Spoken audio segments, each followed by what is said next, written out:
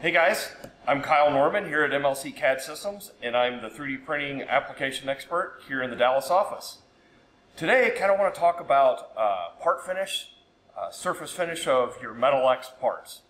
3D printed parts on the Metal X can be a little rough. It is an FDM style process, and so I would like everybody to think of the surface finish right out of the machine as a as-cast type surface finish. You can process these parts in a multitude of ways. We can tumble our parts with like a ceramic media. So we have a part today that just came out of the tumbler. It still leaves these layer lines, as you see these layer lines here, but it just smooths everything up, knocks all of your sharp edges down, and makes an altogether a very pretty part.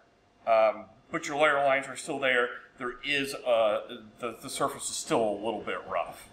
So today, let's talk about green sanding. Green sanding is when we take the part that is 2/3 of the way through the process. So the part has been printed and it has been through the debind process, and then we're going to sand it. The reason we do it after the debinding is the debinding is an extremely critical step in the process, and we need to make sure that we're achieving the proper weight loss. Therefore, if we were to sand the part, we could see some issues with getting our proper weight loss.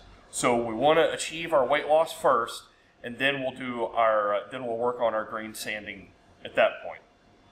So today we're going to do a light sand with a 220 grit, then we'll step up to a 400. From there we'll go to an 800. In between each step, we're just going to lightly brush these with a piece of Scotch-Brite just to knock any dust off the part, and we'll go from there. So it's important to make sure that you wet sand your parts. At this stage, we still have unsintered metal powder in our part. And what we do not want to ever create is an environment where our metal particles were to get air-bound. So we must do a wet sand process on our parts. This is very, very important. So we want to go and get ourselves some wet dry sandpaper, which we've done here. We have all of our pieces of sandpaper, and we're going to sand it either in the water or very close to the water, making sure that we keep the part and the paper wet and saturated, so that any particles that come off of the part go into the water and are bound in the water. So let's start at the 220 side. Now, we're going to start at 220. 220 is pretty rough. You want to be really careful with 220. It will take off a lot of material in a hurry, and in other words, it's really easy to ruin your part. So what I like to do on the 220 is just do a light sand. I don't want to get aggressive.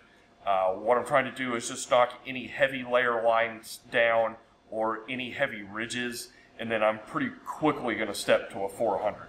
So here we go.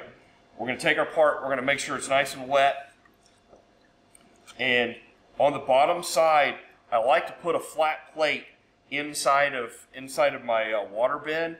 And this is because any flat surface, it's really easy to just set it on here and just wipe it around a couple times, and you'll see it begin to knock down those layer lines, and you're getting a even contact surface when you push it down on this flat plate, just like this. So you begin to see some metal particles in the water, and that's exactly what we want to see. We don't want to see those all over the table or anything like that. So we're just going to real lightly hit around this part, just making sure that we're washing very often both the paper and the part. So we're finished with the 220. We're just going to run over it with a piece of Scotch-Brite. That just kind of knocks any buildup of particles off, just to make sure that get a better sand on the next step of the process. This is going to knock down any rough edges and smooth out the finish. This is really a visual. If you need a high tolerance surface, obviously we we're going to need to run this part post-center through a CNC machine and refine any critical geometries at that point or any critical surface finishes. This is definitely not the way you would hone in on a part like that. But for a visual representation of a nice smooth surface, this is definitely an easy, very quick way to get there. We have our part all sanded. At this stage, what we need to do is we want to do one final clean water wash. And we're doing that just to get any remaining particles off of this part. And then we need to do one more dry cycle. So we're going to put this part back in the dryer and I'll let this spend a couple hours in there to make sure that any moisture that we have absorbed in this process doesn't go into the furnace. After that point, our part is ready for the furnace. We're ready to go in and fully center our part.